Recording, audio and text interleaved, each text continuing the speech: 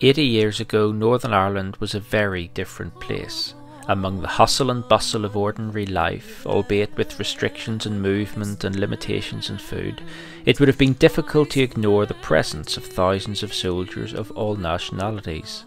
In fact, the country struggled to absorb the surge of British troops, 70,000 by the end of 1940, rising to 100,000 by April 1941. And after the arrival of the Americans in 1942, as well as soldiers from beleaguered European countries, estimates are placed at around 300,000 soldiers living in Northern Ireland at the peak of the war. And when an army is not fighting, it's training. This anti-tank gunnery range at Portmoon on the Causeway coast is one relic to this training. Good night and joy be with you all.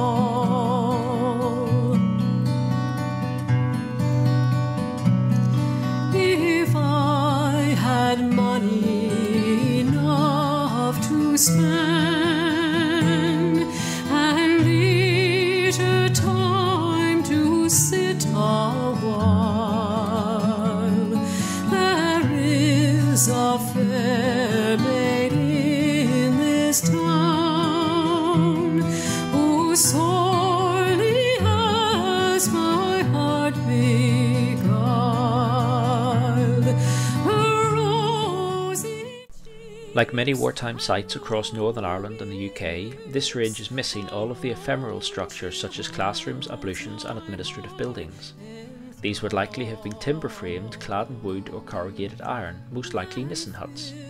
What does remain, however, is a remarkably complete complex of concrete tracks, firing points and protective structures for the soldiers operating the targetry, as well as the foundations of the timber buildings.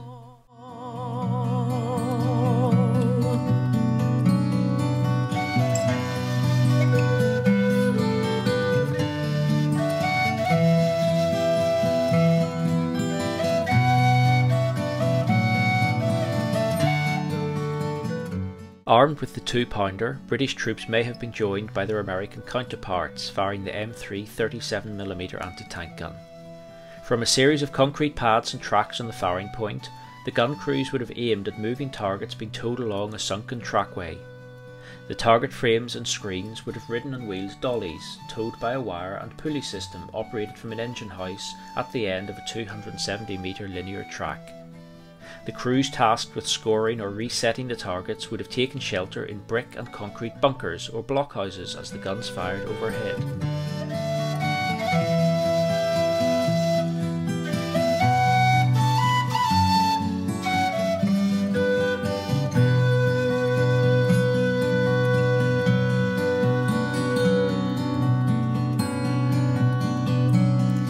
Oh, all the comrades that e'er I've had, they're sorry for my going away, and of all the sweethearts that e'er I had, they'd wish me one more day to stay.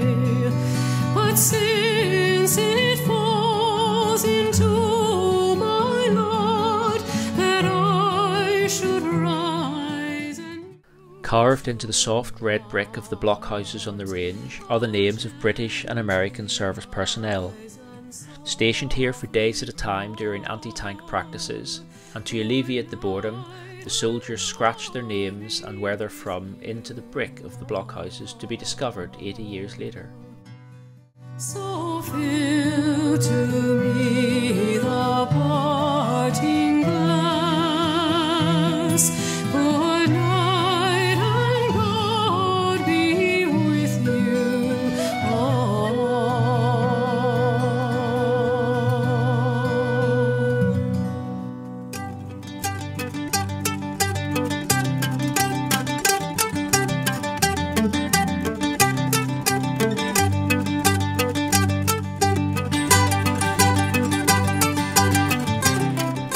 it's only really from the air that we can appreciate the scale and beauty of this range.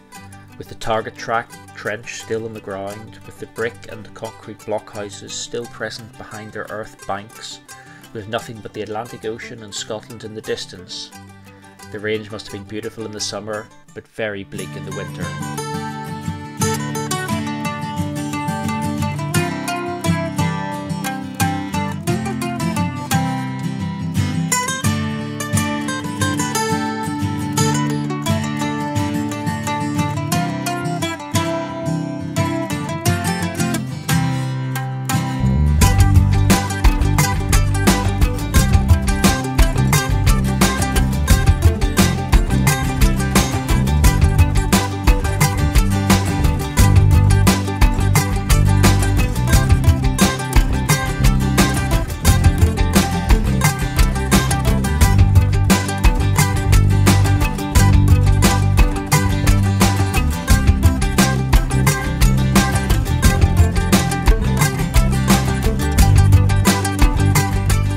With concrete ramps for vehicle access, the purpose of this runway structure is unclear. Perhaps it was to allow armoured vehicles to fire while moving, perhaps it was for parking, or it could even have been for target towing machinery.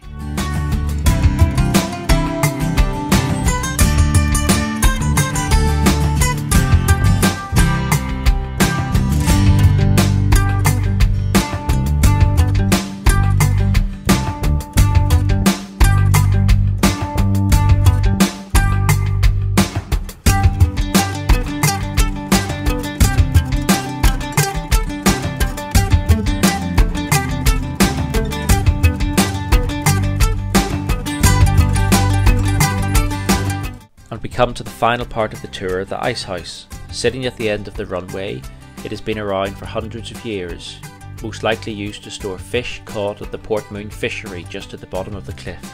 It may also have been used to shelter soldiers.